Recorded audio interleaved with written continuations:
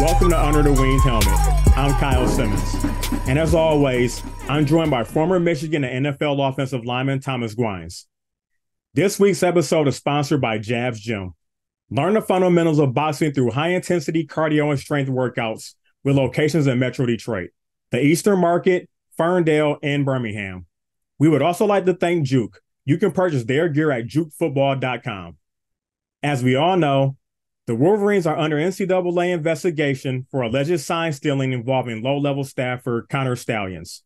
It's alleged that Stalions purchased tickets to over 30 games and used illegal technology to steal play call signs from opponents.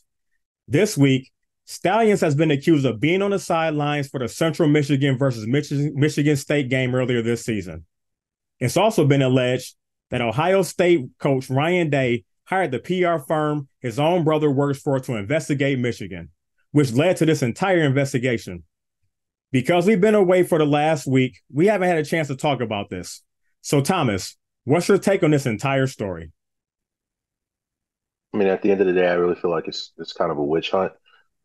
There really hasn't been a whole bunch of credible information that's been put out there. I think that this is a very emotion-driven investigation by a lot of parties involved. When you hear about what the allegations are and you look at what the actual ramifications could be, per my understanding of it, unless there were some sort of electronic devices, I think that was kind of sort of the big deal that I got out of it from the NCAA aspect. There really isn't anything that I saw that Michigan has done or any sort of real sanctions that can be placed based off of these particular allegations. It's definitely sad if this really came down to a Ohio State coach wanting to reach out to his brother to go basically try to dig up some dirt on the Wolverines. I definitely feel like that doesn't, speak well of Ryan Day as a coach and or a man. I'm also a huge proponent of, I don't care if you know what we're doing, you still got to stop it. You still got to block, you still got to tackle. Mm-hmm. And so all of these things in culmination really just spark more of a distraction at this point, as far as giving the media world and sports pundits something to talk about. But as far as what's actually going to be taking place, I don't really foresee a lot of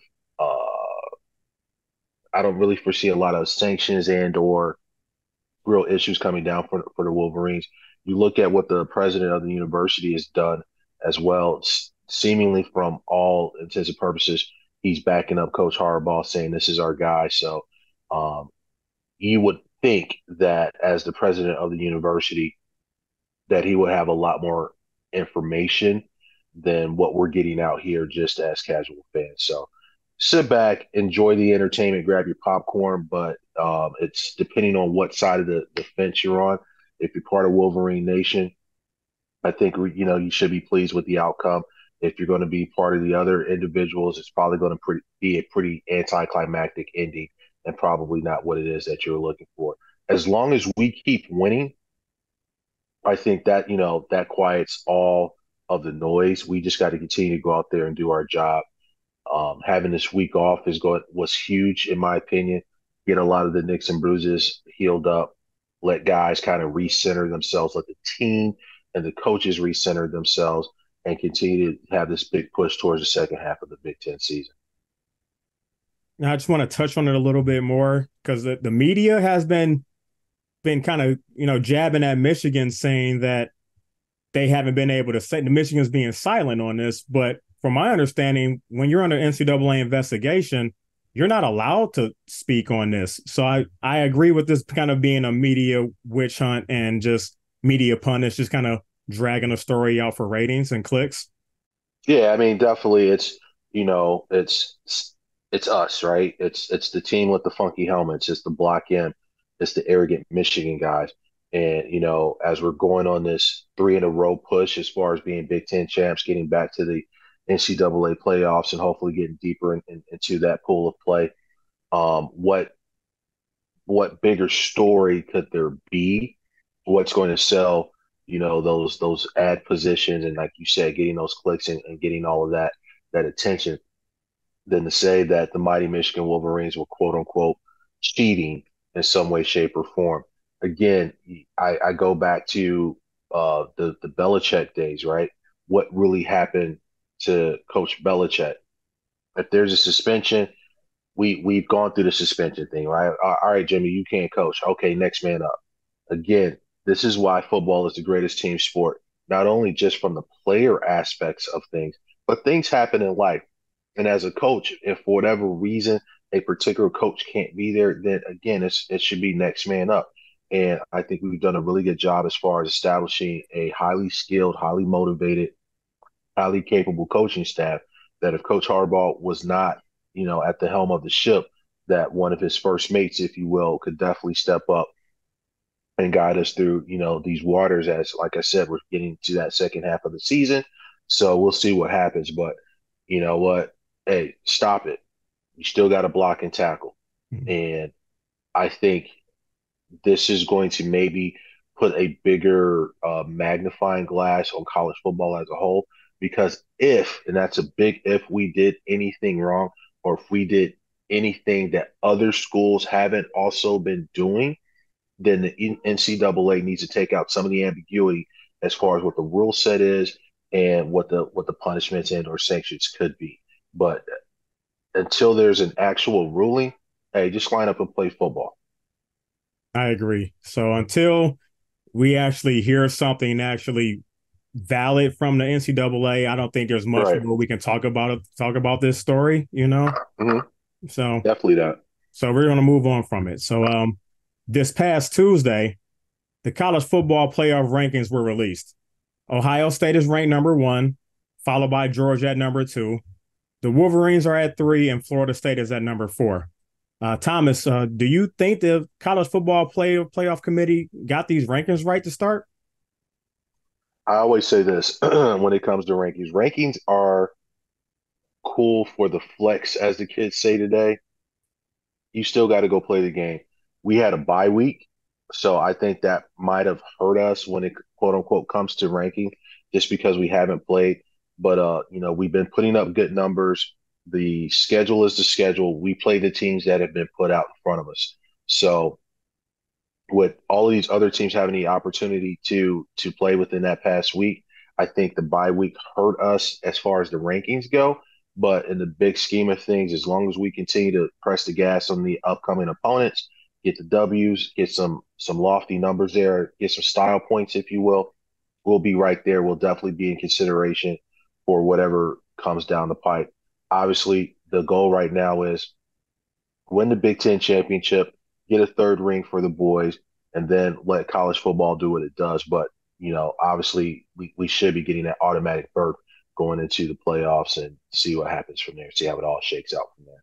This Saturday, the Michigan Wolverines host Purdue this Saturday for a 7:30 kickoff at the Big House. The Boilermakers are 2-6 on the season, 1-4 in the Big Ten, coming off a loss last week to Nebraska. So what do you think we need to do to get the W this Saturday and also get ready for this final stretch of the season? As with all things, especially when we're playing teams that are on a bit of a on a downslide, just be prepared for their best shot. Again, what better way is there to resurrect your season than to come into the Big House and beat the number three ranked team in the country?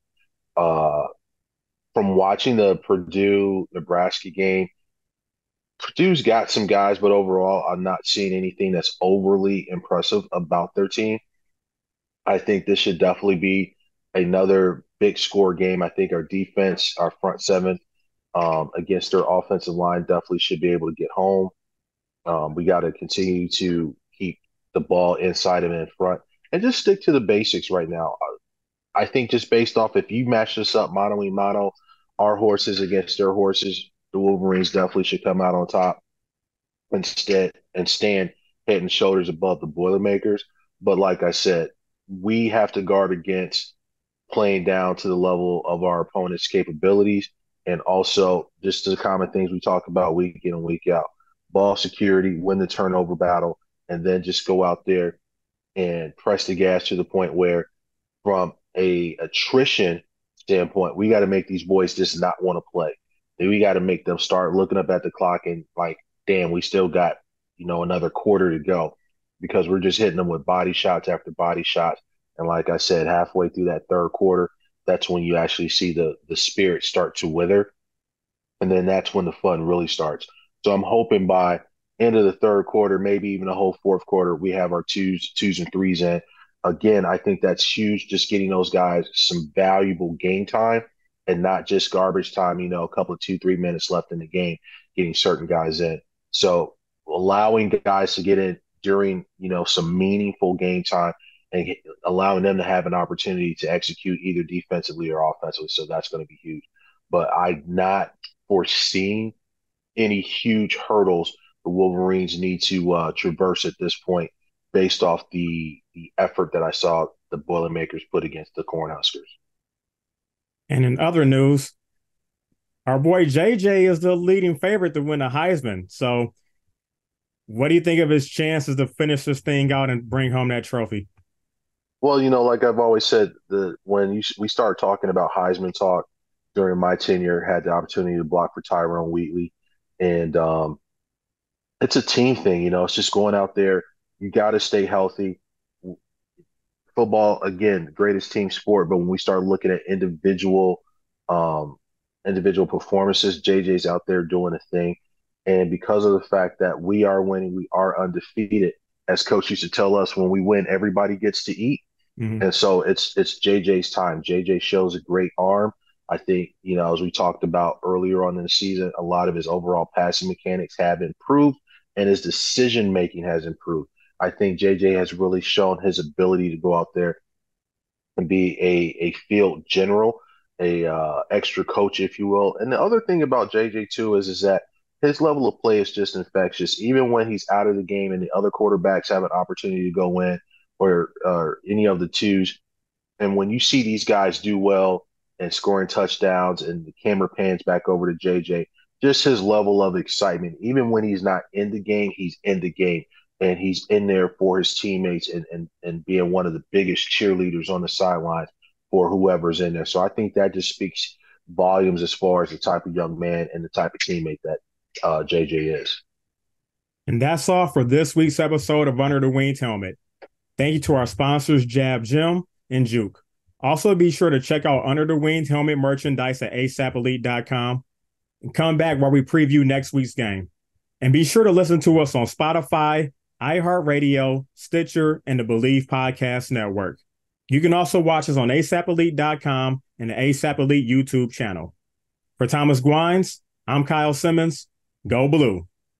Go Blue.